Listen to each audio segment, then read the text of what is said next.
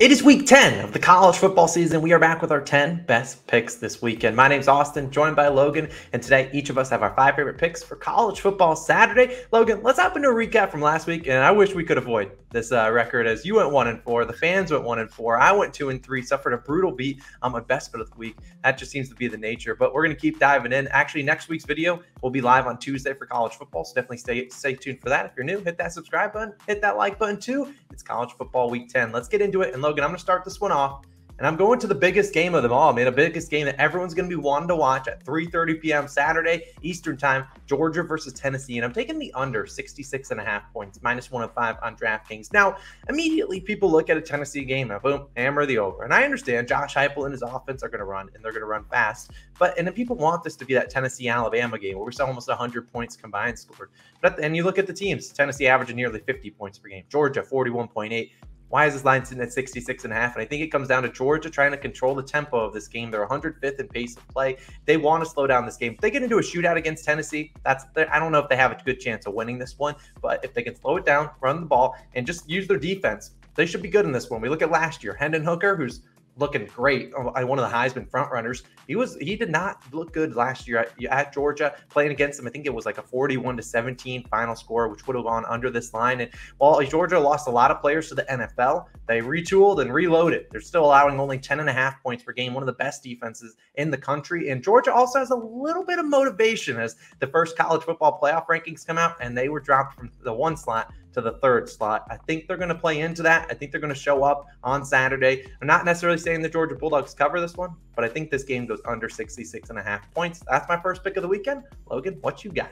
Yeah, I love that pick for you. I really think that's Georgia's blueprint to win and cover in that one. They have to slow it down. But in my one, I'm going to the battle in the state of Florida. And we're going to Miami versus Florida State, and I'm taking the Hurricanes plus 7.5 in this one. Look, at the end of the day, I just think this is way too many points in a rivalry spot for Miami. They're going to come out and be fired up versus their ACC and in-state rival Seminoles, right? Miami's offense last week, they had a week to forget against UVA. They looked absolutely atrocious. Now in this one, Van Dyke, their quarterback, is questionable to play. I would absolutely love for him to play. And honestly, this line kind of looks like he might play, right? That 7.5, maybe it changes if he's announced in or out. But at the end of the day, I think the Hurricanes are definitely going to be fired up because as bad as they looked offensively recently, Miami is still 12th in passing yards per game. This is an offense that can definitely move the ball up and down the field. And we know how this Florida State defense operates. They've given up a lot of chunk yardage plays. I saw how they got absolutely cooked by Wake Forest. I think Miami could follow some blueprint like that. Miami's defense, though, that's going to be the key to the game. And that's going to be, to me, what keeps them in this game and keeps the spread under the 7 that we need for it to cash, to be within a touchdown. This game comes down to strength on strength. What do I mean by that? The Florida State offense, 22nd in rushing yards per game. Miami's defense, 22nd in rushing yards allowed per game. So something's got to give. I think Miami, in this one is just going to take the clock, chew it, and hopefully keep this within a 1-score game. Look, they don't want to get in a shootout with Florida State, especially if for some reason Van Dyke is unable to go. They're definitely not going to want to get into a shootout with Florida State. So I think running the ball, chew clock, that's going to be the key for the Hurricanes to cover in this one. Yeah, the fact that you're getting that half point on the 7, I think, is a very must-have. If the line does go down to 6.5, you know that a lot of games can end on that 7 note. But I like it. Both two teams, a lot of those players probably recruited by the same coaching staffs and whatnot, so they're going to play passionate. Now, let's go into, and I'm going to start with my second pick, and I'm actually going back to the SEC. Another big-time showdown as Alabama takes on LSU, and the Crimson Tide cashed for me last week, so you best believe I'm running them back. Taking Alabama -13.5. Currently -110 on FanDuel. And while a lot of people are going to be watching that Tennessee-Georgia game, this game is still another top 10 matchup. As you see the 6th-ranked Crimson Tide take on the 10th-ranked LSU. And I think LSU soared up the rankings, and I don't think they really deserve to be there. This is a team that obviously won last week, but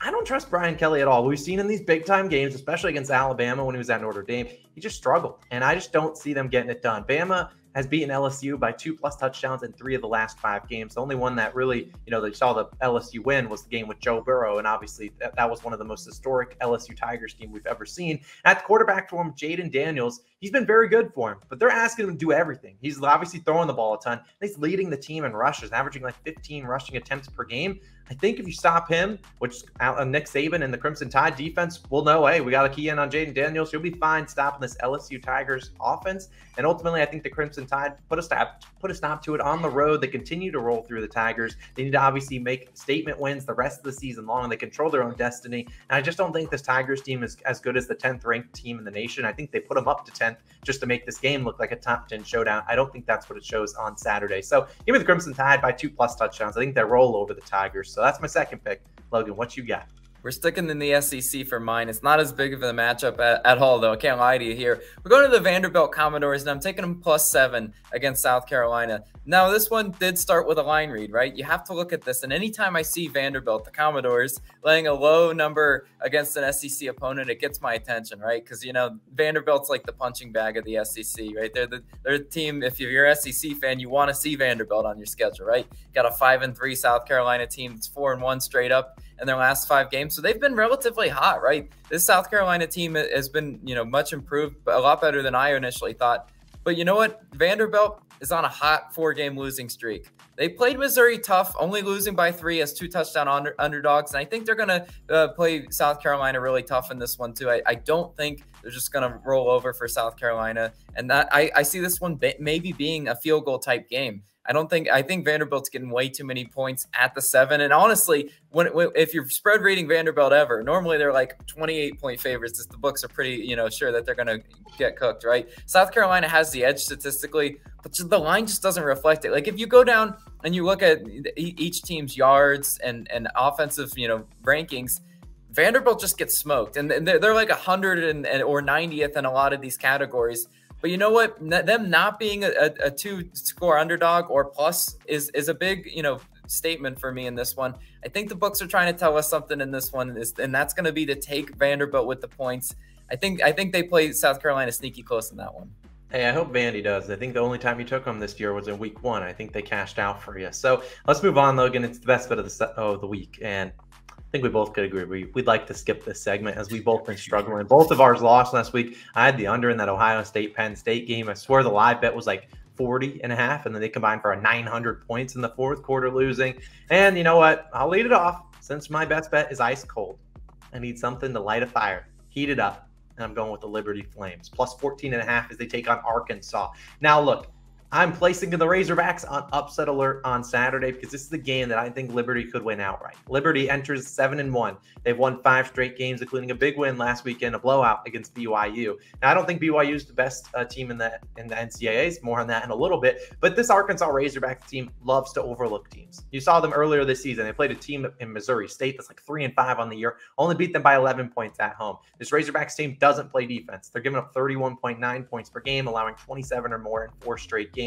And Arkansas, if they look on their schedule, they see, Liberty, what the heck? And then they look at, LSU and Ole Miss coming to Fayetteville in the next 2 weeks. Yeah, sure. Screw Liberty Flames. We don't need to worry about them. Worry about that Sun Belt team. Look, I think this is a game where we see the Razorbacks struggle or maybe win this game by 14 or less. I just don't see the Arkansas Razorbacks beating the Flames by 3 or more possessions. I think they cover this 14.5 points. It's a lot to lay. If it's a close game, it should be a no sweat bet for Liberty, and I think they have a chance to win this game outright. So I know it's a dart throw. Liberty Flames plus 14.5. Give it to me. Yeah, I like it. Go Liberty in that one. Austin, for my best bet this week, I'm going back to the scene of the crime. What do I mean by that? Sorry, guys. I sold straight up bad information picking Kentucky last week. So you know what? I'm going to pick against them this week for my best bet. I'm taking Missouri on the money line against Kentucky. Plus 100 odds. Sure, give it to me in a virtual pick 'em.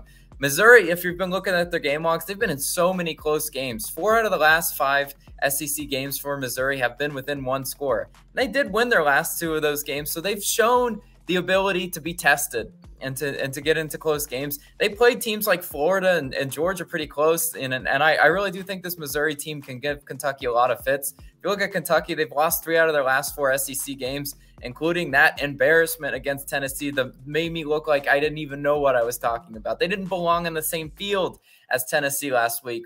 And yes, that really just does stick in my mind because Kentucky's ninth in scoring defense. But last week, their defense was just exposed in every way. Like the blueprint is out there, Missouri. If you want to know how to beat that defense, I know they're not as talented as Tennessee offensively, but they should still be able to move the ball up and down the field, right? Missouri needs to establish the run on that Kentucky defense because Tennessee got whatever they wanted, however they wanted it, right? Kentucky offense, one-dimensional, and the O-line is not playing good enough for them to be playing that way, right? Kentucky is 109th in rushing yards per game. That's why we saw Tennessee defense last week pin their ears back and tee off on Will Levis. It was a terrible sight to see in that one, and I really saw danger signs because I'm like, Kentucky's not the conventional drop back, air it out team. They're a ground and pound, chew clock type team, and watching them turn into a drop back team like that, not good. I think Missouri wins and sends this Kentucky team spiraling once again. Yeah, that's a spicy best bet, Logan, but I do like it. Missouri's been so close in so many games. They eventually got to break through. Now, before I get into my fourth pick, I do want to make a note. I said Liberty was in the Sun Belt. They're an independent. I have a Sun Belt team coming as my fifth pick, so stay tuned for that. Get excited. Now, let's talk about my fourth pick. I'm going to Boise State, taking a -8 versus BYU. This is -110 across the books. And look, the Cougars, the BYU Cougars, that is, started the season hot. They were looking pretty good. They were ranked, winning 4 of their 5 games, including some big-time wins. I believe they beat Baylor. And then they've lost 4 in a row, and they've not looked good. And now they got to travel to the blue turf out in Boise, Idaho. And look, the Boise State Broncos are rolling. They've won 6 of their last 7, are 4-0 at home. And at home, they won their games by 39, 20, 22, and 23 points. Boise State beat BYU by 9 last year, and I expect an even better showing out of them on Saturday. The Boise State defense is where this comes down to because they're second in total yards allowed, third in passing yards allowed, and only now allowing 17.4 points per game. The BYU defense on the other side has really stunk it up, allowing over 428 yards per game, including 200 on the ground. Expect George Halani, the Boise State running back, to have a field day against this BYU Cougars defense. I think this is a no-sweat bet for Boise State. I think they can come out here, win this game at home by hopefully 2+ touchdowns. That's what we need out of the Broncos, and I certainly think they're capable of getting it done. Unless BYU tries to get their season on track, I just don't see it happening on Saturday. Give me the Broncos -8.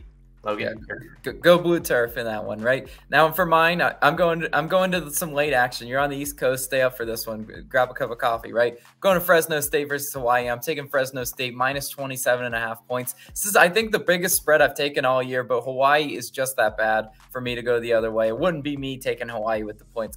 Can't lie to you there. Hawaii's offense, 119 in scoring offense, 109th in passing yards per game. They don't really do anything right? If you've ever watched Hawaii, you can confirm that, right? Fresno State's defense, respectable, right? 54th in scoring defense. I don't need them to go be great, just not good, or just be good enough today against Hawaii. Hawaii's kept their last 4 games within 2 scores. That's good for a Hawaii team that's not really all that great on paper. It's time for them to get blown out, as evidenced by the line. Whenever a team's just been kind of covering or being competitive in their last few games, and then you just see a monstrous line like this, I think the books are kind of telling us, hey, Fresno State has the capability to overwhelm them. And you look at Hawaii's defense, they're just as bad as their offense, 118th in scoring and 125th in yards per play allowed. So Hawaii's defense just doesn't really move the needle for me. And I think Fresno State's going to be able to get the quick strike touchdowns. And that's how you cover a 4-touchdown spread. I mean, you do have to play a really flawless brand of football to cover a 28-point spread.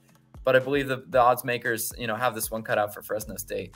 Yeah, and I think 28 points is doable. When you get into like the high 30s in college, it really is tough to cover those lines. Now, Logan, before I hop into my 5th and final pick, I have a trivia question for you. Yeah. Which team has allowed the fewest rushing yards per game in college football this season? Georgia? Close. James Madison Dukes, and I'm taking them +7.5 as they take on Louisville. Now, not only have they done the fewest rushing yards allowed this season, the fewest rushing yards per attempt. Now, the Dukes are only getting a touchdown in this one, so 7.5 points. Why? They've lost 2 in a row to Georgia Southern and Marshall by 7 and 14 points. Now they're coming to play Louisville, a team that's actually looking pretty good, won 3 straight, including a decisive win against ranked Wake Forest. Yeah, you look at Louisville's schedule, look who they have next week. They have Clemson. Wouldn't it be just right to overlook this Sun Belt team like James Madison coming into Cardinal Stadium? I think so. And I think this comes down to Louisville, one, not the greatest defense, and I think JMU can stop the run. And JMU has a capable offense. They're averaging 38.7 points per game and just this season. That's 14th in the nation. And their defense, like I said, is underrated, allowing just 54.9 rushing yards per game. The next closest is Illinois at 75.6. You ever watched Louisville? What do they like to do? They like to run the football with Malik Cunningham, and they rely heavily on the run, averaging almost 200 rushing yards per game. They only pass for about 215. So if JMU can come out here, stop the run, this might be the most formidable, task or team they face that can run the football. They can come out here and limit this Louisville Cardinals offense to maybe some 2nd and 9s, 3rd and longs, and make Malik Cunningham have to throw the ball to beat them. I certainly think they're perfectly capable. I think you're seeing them as only 7.5-point favorites. When I think if this line we're going to be like, all right, Louisville's going to murder them like they've been doing teams, this would be like 14.5, 11.5. In fact, we're only getting 7.5. I think the Dukes come out here. I'm taking them.